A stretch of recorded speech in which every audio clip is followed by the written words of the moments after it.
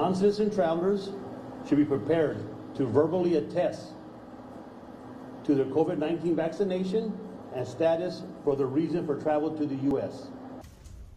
That's now changing. At midnight tonight, new rules go into effect at our border. All travelers from Mexico, essential and non-essential, must show proof they're vaccinated against COVID in order to get into the United States.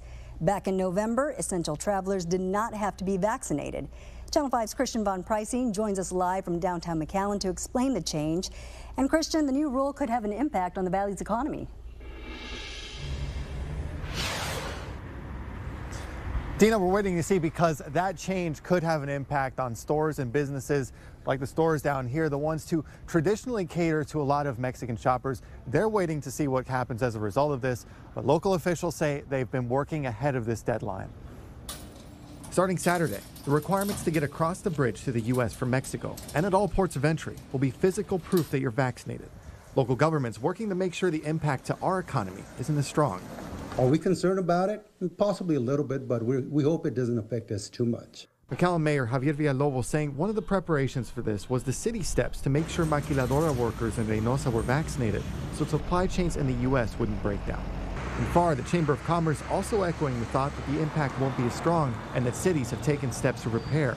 The largest cross-border industry, trucking and transportation, included in this change. I think the one that we're the most concerned about is truck drivers, because as you know, here in the border, we depend a lot on transportation and commerce. And that's one of the things that never stopped even during when the bridges were closed. We have people to come work in restaurants. That's a little bit different because we still have a lot of people here that can fill those jobs.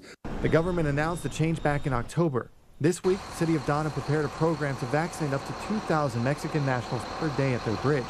Cities working to minimize the impact.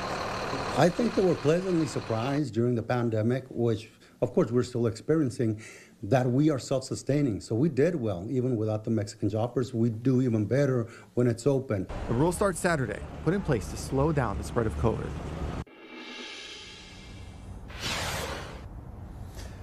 Now, this rule does not apply if you are a U.S. citizen or a U.S. resident and you're trying to get back into the United States.